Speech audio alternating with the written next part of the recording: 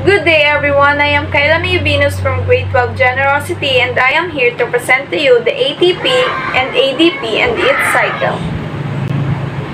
Now, what is ATP? Adenosine triphosphate is the source of energy use and storage at the cellular level. ATP is a nucleotide derivative, so it has those three parts you'd see in DNA and RNA nucleotides.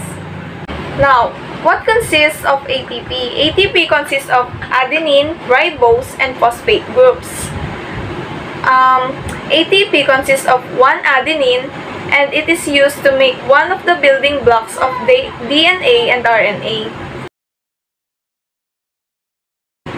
And it has one ribose, which contains 5 carbon sugar, and it is a single ring pentose. It is used by the body to make energy-containing substance adenosine triphosphate. The last one is the phosphate groups, and coming from the word itself, tri, which means 3, it consists of 3 phosphate groups. It is a phosphorus atom bonded to 4 oxygen atoms, and it is 3 single bonds and 1 bonded bond. So, this is the chemical structure of adenosine triphosphate or ATP. As you can see on the picture, we have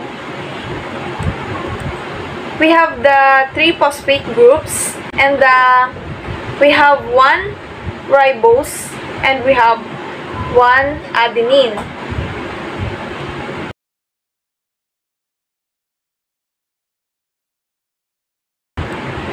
Now, what is ADP? Adenosine diphosphate or ADP is a nucleoside phosphate comprised of a ribonucleoside and 2 phosphate groups.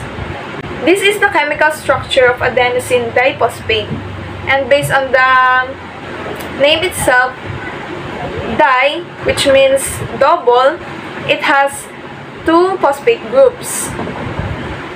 As you can see on the picture, this is the phosphate groups, and this is the ribose, and this is the adenine. Now, let us proceed to ATP and ADP cycle. But first, let us talk about the DNA versus the RNA. You can see on the picture, DNA is deoxyribonucleic acid, while RNA is ribonucleic acid. And the DNA consists of double-stranded sugar phosphate, while RNA consists of usually single-stranded sugar phosphate. And the DNA has the base pair, while RNA is single nucleobase. How do we get ATP? We get ATP through aerobic cellular respiration and anaerobic respiration or fermentation. But what is aerobic cellular respiration? It might involve oxygen.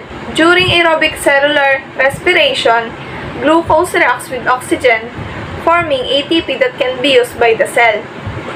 And anaerobic respiration or fermentation is without oxygen. Some human cells must use fermentation to produce ATP. Also, in the absence of oxygen, yeast has undergo fermentation. Now, I will explain to you the ATP to ADP cycle with the use of this illustration. As you can see on the upper part, we have the ATP or adenosine triphosphate, and it has 3 phosphate groups. As you can see, the 3 P's. And in order to convert ATP to ADP, we need to release inorganic phosphate, 1 inorganic phosphate, and we will also release energy, and this is called exergonic reaction.